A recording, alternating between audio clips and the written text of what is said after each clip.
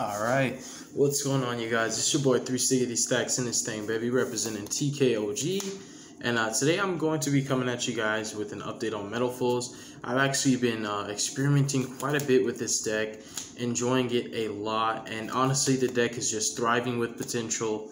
And it's really one of those pendulum decks that has a pretty unorthodox playstyle and can be played anywhere between combo, mid-range, purely control, even glass cannon. You know, it's just Pendulum's decks are just super duper adaptable to most situations, and more often than not, they're one of the few decks that can really push going second without the need of hand traps or other generic tech cards that most decks would need to be able to simplify game state to combat a board.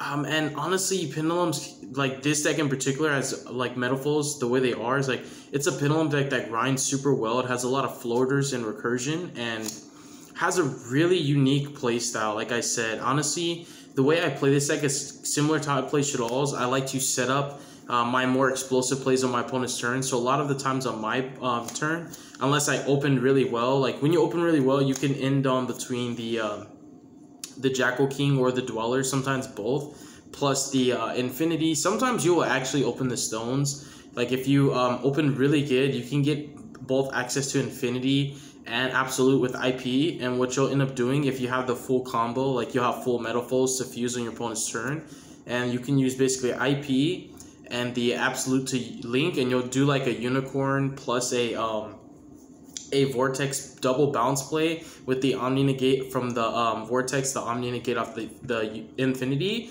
still backed up with the full METALFOES fusion play, which is like, it's one of those like your whole hand combos. Like it is a pretty like huge combo, like you just literally play out your whole hand. But honestly, it's really insane how this deck sets up. And even those boards, you don't need those to win. Like you can actually, what I like doing a lot with this deck is I've set up for in-phase Bismugear to add Vanisher. And what I'm doing, if I can't do it with IP Masquerena through Mithrium, like linking those off into a Unicorn to get like a Shuffle, Snatch, plus a Summon Vanisher, you're setting up with full METALFOES, and you're using the Bismugear to add Vanisher. And what you're going to do is you're going to use full METALFOES fusing with your Mithrium and your Vanisher, and you're going to summon out either Alkahest, or you're going to summon out the Azortless, I guess is his name. And what you're going to do is you're going to get a pop off him, you're going to get a banish off Vanisher, or you're going to get a snatch steal off of the Alkahest plus the banish off Vanisher, and that's just off one full. I actually do the double full combo as well. So there's so many different in boards that this deck can make. It's actually super cool how creative you can be with your in boards, how amazingly like aggressive this deck is going second with your pushes. It can out all of these pretty much Dragon Link, Winda boards, Dino boards, you know, like it's just really, really strong. Honestly, this deck is, like I said, very, very unique, a very powerful deck. Summoning Mithrium against Prank Kids is also really cool because you can actually play around around Bow Bark and force the Butler to Raigeki immediately because you're just gonna bounce him. So this deck has some really cool tricks up its sleeve. Definitely not something that you want to sleep on. If you like my content and you see yourself watching my channel in the future, you might as well do us both a solid and subscribe. If you want to support the channel and just help a brother out, there's multiple ways you can do that. Whether you are donating, buying my merchandise, or becoming a member of my Discord, you can do either all or three or none. It's really up to you. There's quite a few benefits from joining the Discord. It's an awesome community. It's not toxic. It's actually a beautiful community. Very, very creative individuals in there that you can bounce ideas off with. The Patreon has tiers that all have their own benefits that only you would get, and that includes the side decks as the bare minimum. And yeah, with all that said, let's go ahead and get into this list. So yeah, I talked a fair amount of game up, right, on this deck, because honestly it really is that good. I've been very indecisive between taking this to locals, taking Magical Musketeers, Plunder Patrols. I'm just like super torn between so many decks. I think I might just have to take one week, one the other week, just so that I can finally play them all, because I've been really, like I said, torn between them, where like I want to play them all but I can't play them all at once. So yeah, getting into the list though, I'm playing 3 copies of Summoner's Art. Summoner's Art is actually insane in this deck. With your bad hands, it's just going to be a high skill. With your good hands, it's an extra Omni Negate on top of your inboard. It sometimes is the difference between making Absolute and not making Absolute. And when you open like well enough, because you do play literally 6 level 7 METALFOES, you can just use this to get your Cleave package, and you're basically going to have access to a Cyber Dragon Infinity, which is an Omni Negate. And you can back that up with your IP Masquerena and your Absolute, and that's one of the other really cool boards. Even without full, like when you don't have enough METALFOES resources after doing that, you typically set counter, so that counter gives you insurance for your board, because you'll have like the IP, the Shuffle Off Unicorn. Make sure that your Absolute is Chainlink 1 so that your Vortex comes out, obviously, as Chainlink 1 being the last thing to happen. Just, you know, make sure that you're playing around the win effects, but you get like the double bounce, the Shuffle Off Unicorn, the bounce off the, you know, the Vortex, and then you have 2 Omni Negates after that. So it's like 4 interruptions, which is a cool way. And then you have counter as insurance in case anything happens to your board. If you need more pressure, you summon Vanisher, banish the Shaddoll Fusion monster so they can't add from grave to hand. And if you just need a follow-up for recovery, summon out Bismugear or Melcaster, whichever one is more necessary to you. But yeah, really, really good cards.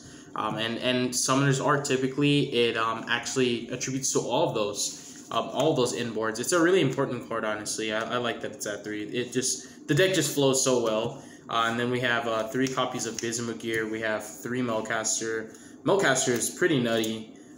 This card is just like, it's honestly so good that it's really easy to overlook this. You just see like, oh, it's just another METALFOES. But honestly, it gave this deck a level of recovery that it didn't really have before. A lot of its recovery came from, if you could keep like your sustain for your fusion plays, you would be looping your cards off of your combination, and you typically had to play multiple counters to grind better.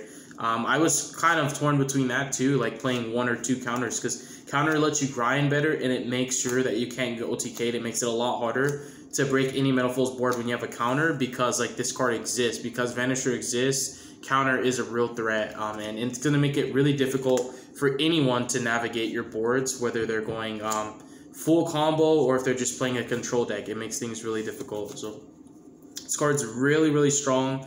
Honestly, it's definitely a 3 of, in my opinion. And then we also have 3 copies of Volflame. These are the vanillas. These guys don't do anything. The best METALFOES in the main deck are going to be Melcaster and Bismugear, because they give you more advantage than just the pen and paper or the even trade-off of all the other METALFOES. They just do the same thing that these guys do, but these guys do more. You pop them, you add more cards. That helps me to further fuel my fusion plays, because like I said in the beginning, I play this deck how I play Shaddolls. I like to set my explosive plays up on my opponent's turn. That's why if you notice somehow I was mentioning leaving Odd Eyes Absolute on the field instead of just hard summoning Vortex, because like I like to do more of the work on my opponent's turn.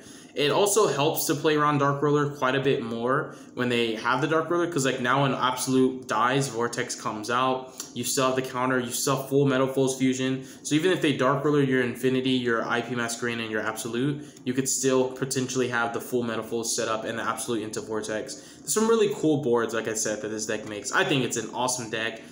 You can combo off or not combo off, and you can still win the duel regardless. Going second, you have a lot of different options. You can outwindow with ease. You can deal with these Dragon Link boards fairly well when you draw the correct combination of cards. You don't really need hand traps to get the job done. A handful of METALFOES is going to do a lot of work for you. That's why you see me playing so many. And finally, we have the 1 copy of Vanisher. I've been like theory crafting a lot with this deck, you guys. I'm telling you right now. One card that I do want to play that I'm not sure, maybe like 2 to 3, I'm not sure yet, is Painful Decision. It just basically just foolishes a level 4 lower vanilla and adds the same name copy. So it helps to fuel for Mithrium, and it's pretty much a Rhoda for this deck. And like I said earlier, you really can't go wrong with drawing more METALFOES. In fact, I will tell you, the more METALFOES, the better. That's why you see this heaping pile. Something that is deceptively strong is another cool thing, like when you're setting up. So like I'm setting up a lot of my plays on my opponent's turn, and the other thing that I'm setting up for too is a Zortless dies and goes to scale, right? So you can either commit a Zortless into scale or Vanisher, and these are effects that a lot of METALFOES players tend to not use. You want to make sure that whenever you get the chance, try to just scale one of these guys, use their effect, pop it with the METALFOES, and then replace your scale. Especially because like this can be summoned back. You can keep looping this off Mithurium or just recycle it, because that's how Azortless works. Azortless is actually a really, really good card. This guy gives you recovery. This guy actually lets you pop. So like, it's really, really good that your cards are so multi-purpose, and once you've used them to do one action, you can use them to do more. Like, this guy is just really aggressive. Like, he's honestly just going to allow you to just continually gain spot removal to systematically pick boards apart. This guy is just going to give you a better recovery, and it actually, believe it or not, adds any METALFOES card, not just monsters. So you can actually recover, for example, your counter. Since I'm only playing one counter, and kind of just play the loop of looping counter, recycling this guy, using this guy to recycle counter, and when you're finally are desperate and you need the scale, you just banish counter. So I'm just pointing stuff out that you guys should be cognizant of when you're playing this deck. Like I said, I've been theory crafting a lot with this. There's actually another one of my friends who is conveniently actually a Patreon member, and he got to pick my brain on METALFOES. I put him up to speed and pretty much tweaked his METALFOES to be a lot better than they were before he spoke. So honestly, like I said, the Patreon thing is really worth it. And yeah, like I said, I've been in love with this deck, and honestly, I am not disappointed. So now we're gonna get into some power plays that are pretty vital. These are also must negates going second a lot more often than not they are. Let me stretch my arm. Oh, that felt so good. All right, so the power plays are going to be the Wonder Pets. So 3 Hamster, 3 Rabbit.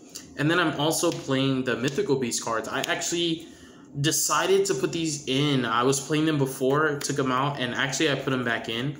And then we have the Cleaforts. So the Mythical Beasts are actually really, really strong. Like my respect for Shaddolls is so high that because that deck is so popular, I normally tweak my main decks a little bit to always be able to deal with Winda in a pinch. So this card can both deal with the invoked portion and the Shaddol portion of their decks respectively. It also normally comes out like way too powerful to be punishmented, and you're not only getting access to that, but you have to realize, like, you're getting access to pressure, which allows you to dismantle something on the way into your actual real plays. Before you Pendulum Summon, you're doing this, and you can still get the Jackal King from your extra deck as well. So it's actually a really strong package. Do not sleep on this. I feel like the word I would use is this is deceptively good, because most people would say that the super duper like brain dead comment of like, oh, this dies to ash. Like, how does it die to ash? Because like when you use the word die, you have to be careful. Like, are you saying that my turn is ended because they ash this? Or is the reality that I baited their ash, and now the play that I didn't want them to ash, I can actually go for my rescue hamster now? Or my rescue rabbit. So this play is actually really good. Like I said, it's a must negate, whether you ash it, whether you macabre it, whether you cosmic cyclone it, it doesn't matter. It always forces an interruption. It puts a lot of pressure onto the field. It's spot removal, it's protection, it's negations. It's a very, very versatile package that does pretty much everything, giving you Nibiru protection, outs to Winda, negate baiters against combo like Dragon Link. This also forces UCT preemptively. It can really do a lot. Honestly, and on top of just having a searchable negator just to protect you from hand traps, you couldn't really ask for more out of a package like this. It's 100,000% worth it. It's not gonna break on you. Trust me when I say it's worth it at the end of the day. The Cleave package is also extremely good in METALFOES. This is a staple package that you're never really not gonna see in any METALFOES list ever since the inception.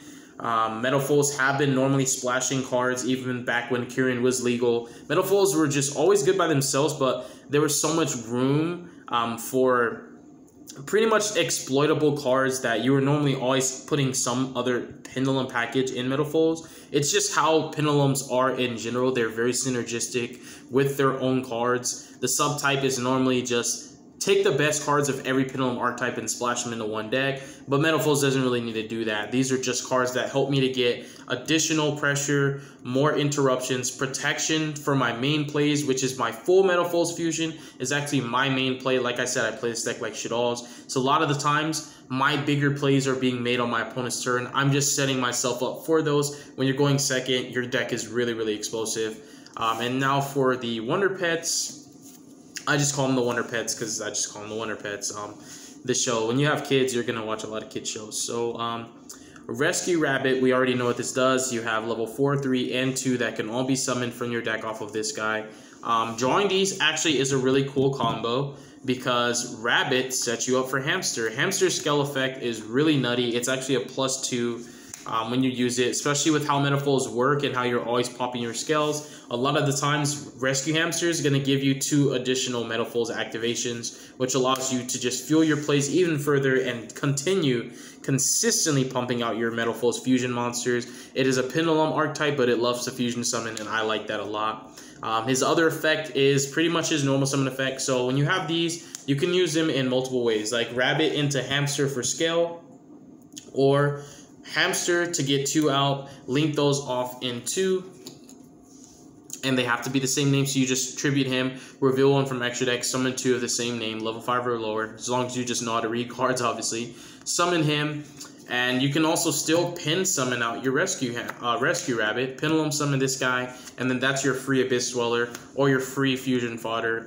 Sometimes I use them just both for lots and lots of fusion materials, because like these both can get you 2 additional METALFOES. That's either 4 METALFOES on field or 2 in field and 2 in hand to scale. These cards just work really well, and honestly they plus you so much that you really don't want to play METALFOES without them, because you're going to be missing out on a lot of pluses, and honestly it helps you maintain your resources a lot easier, because sometimes you're going to be torn between, do I use this for fusion material or do I scale it to get an additional setup? Because you ideally want to have, for me, double full METALFOES plus counter. That's what I want. And sometimes if I see like the counter is not going to be necessary because I did the Bismuth Gear play to search for Vanisher, setting up my Mithrium. Because like my end boards, I set up to fusion summon on my opponent's turn by either using Mithrium, and if I didn't Bismuth Gear to add Vanisher, then I actually end on Orichalc instead. So when I fuse with him, I can go double pop with him and Azor, or even go pop and then Snatch Steal with the Alkahest. That's just how I play. I don't really play like other METALFOES players. Most people cut full METALFOES. Some people just don't even set up for plays on your opponent's turn, and they play like a normal Pendulum deck, just monster mash, negate here all over the place, lose to Dark Ruler. But the way I set my boards up with this deck is like I play around Dark Ruler droplets extremely well. I have interruptions here, and I have interruptions that are going to come from the back row. When you set up with combination, it's ideal to go for your bigger guys so that when you fuse with your, for example, Mithrium, you can bring the Mithrium back because you have to summon something with the higher level. So just make sure when you're setting up for a combination that if you're going for Alkahest, that you're doing the double full METALFOES play that I make. And if not, then don't set combination if you know you're going to go for Alkahest. Just set your counter, give yourself a better protection and follow up. It's kind of METALFOES 101 for you guys. And then next up, we have 3 copies of Super Poly. I'm actually main decking this. It's really nutty in this deck. You have a broken recyclable target that's normally always going to hit 2 of your opponent's monsters, whether it's like Seal and another. Like, I'm just going to take you guys down the lane real quick to another really powerful Super Poly target. It's 1 METALFOES monster plus 2 monsters with 3,000 or less attack. So you can just hit 2 really powerful cards against Dragon Link. Against Dinos, you can't hit UCT, but you can hit all their other guys. This also is extremely good against, obviously, Shaddolls and Prank Kids. It's really good against Prank Kids because you can actually set your METALFOES and then just fuse off. And most people shotgun. The moment they see anything like that shows that you're playing Pendulums, they'll just literally shotgun and go right into Battle Butler because they don't want to be caught. Like, they're trying to set up the Raigeki before you Pendulum summon, so that they're trying to like make you play more awkwardly and play around the Battle Butler, which is pretty smart to make you play around the Battle Butler even further when it's in your face. But Super Poly don't care about that, and this card's just very broke. Like, there's a lot of fields that you can easily break with Super Poly, and the free draw that you can get off METALFOES Fusion and the bounce that you can get off of Mithrium really does help to mitigate the discard for cost of Super Poly, making it very free sometimes. So yeah.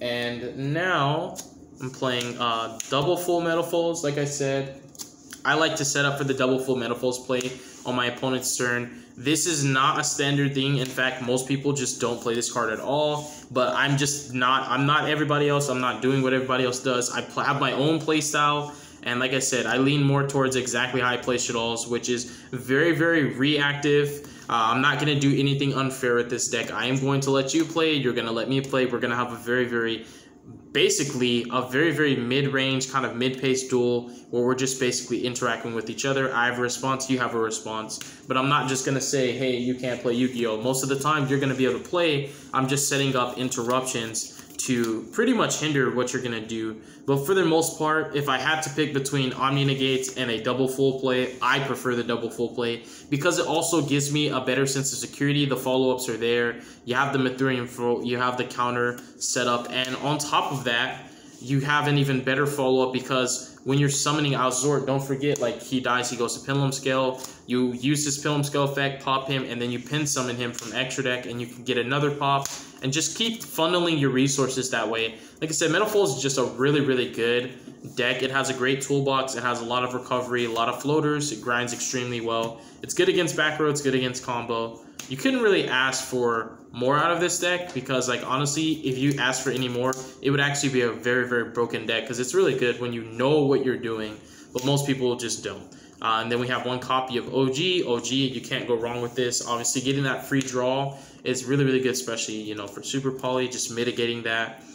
We have METALFOES. This is a newer card. It's actually extremely good. It helps you a lot. There are some plays that you can't make, actually, if this card didn't exist. It makes it a lot easier to do your dirty work. And then finally, for the traps, we're just playing one combination and one counter. So I am actually playing, believe it or not, 6 targets. It's not horrible to draw any of them. Ideally, if you draw any, you would rather draw the fusion spells and not the traps because they just don't do anything. Unless you're playing like some Magician Souls build, which I am not. I'm playing the cards that I have in real life and making it work, and it's honestly working beautifully. But yeah, I'm playing 6 targets as opposed to 4. Next up, the extra decks. So these are kind of like all over the place, but I'm just gonna like set them there. This deck is honestly, this deck is pretty disgusting. I'm not gonna lie. I've been, like I said, just when I get really like determined to make a deck work and I start theory crafting and just get into the lab and I'm just like in like the zone, I can figure out some pretty crazy stuff for almost any deck that I play. And I've got this down to a practical science where I'm like, okay, this is where I want it to be while still having space for the generic cards that I need for my setups for pushes, going second, OTKs, and also to have better interruptions.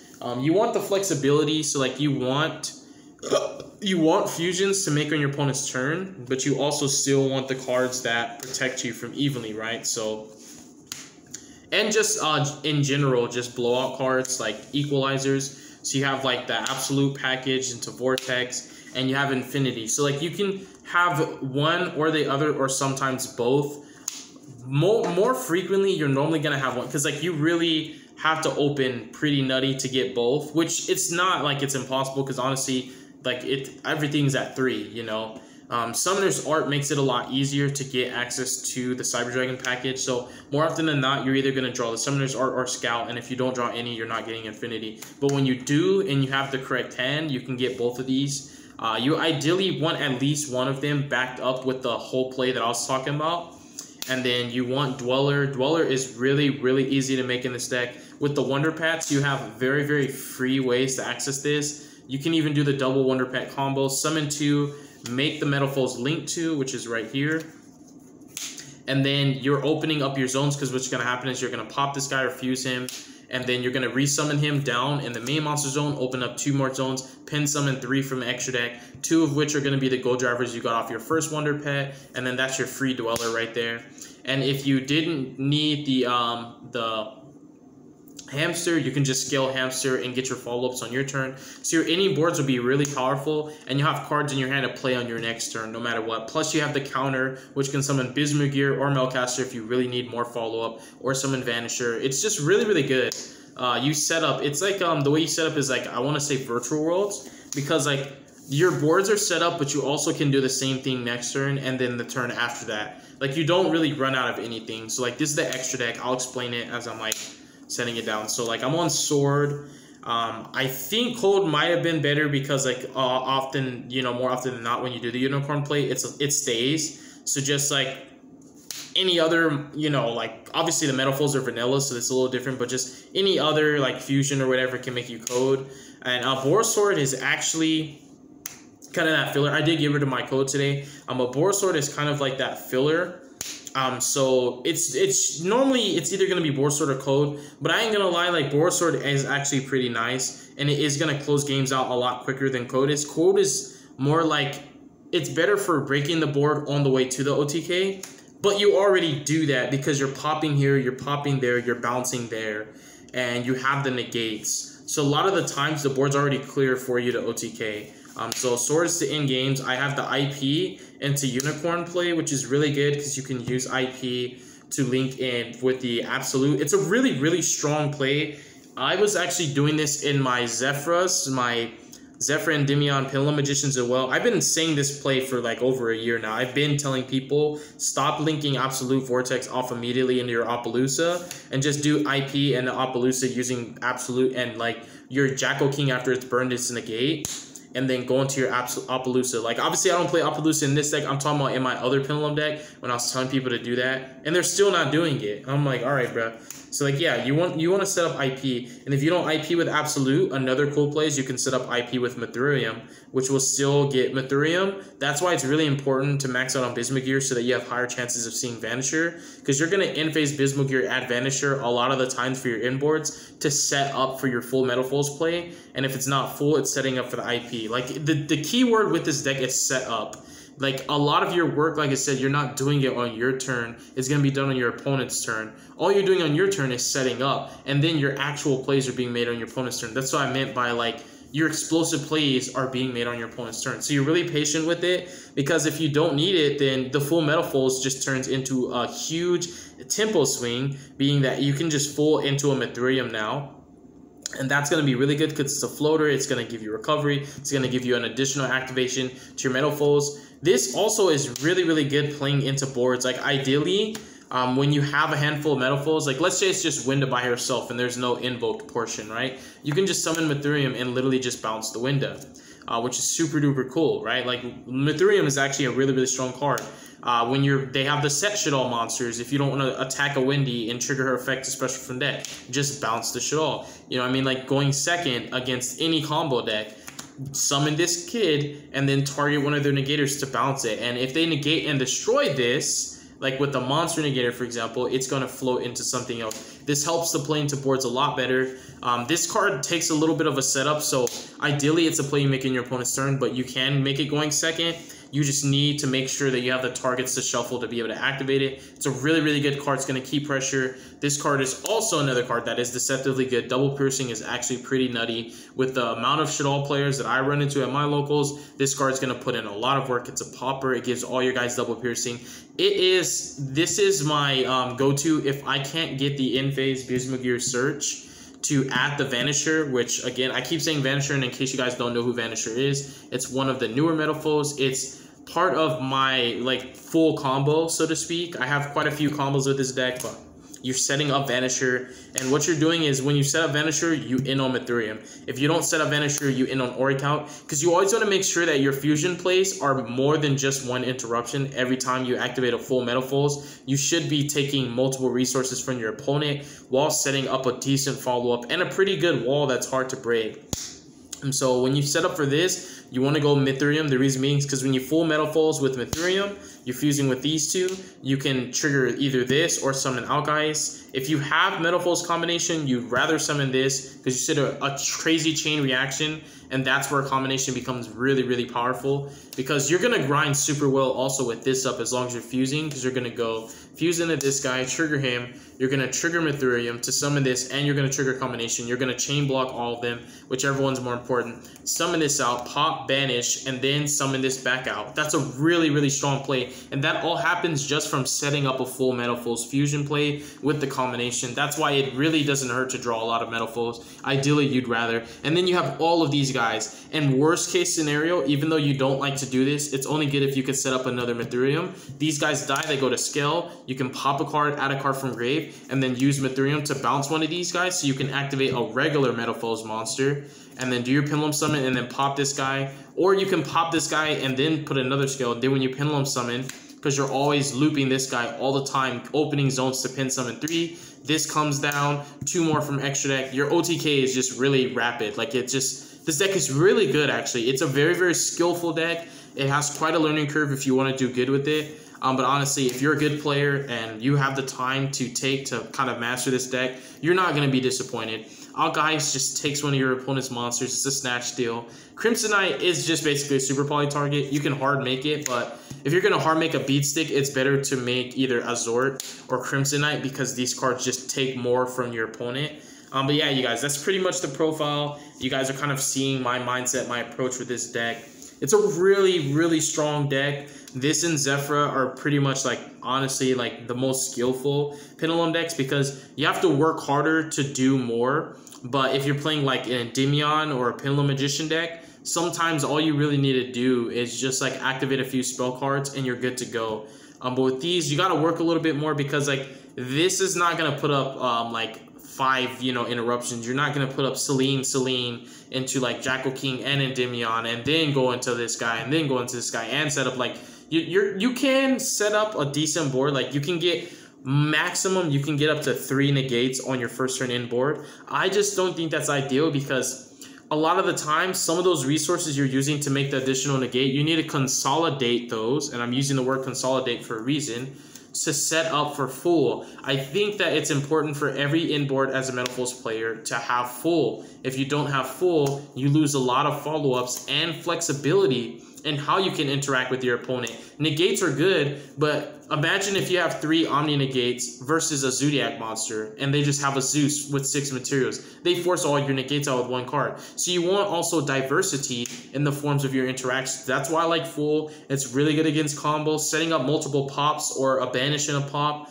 plus having an Omni Negate is better than having a second Omni Negate versus having that diversity in your interactions. So I know it sounds like I'm going off on a tangent, but if you really are paying attention and you're not just skimming through the video just to net deck, you're honestly going to learn a lot.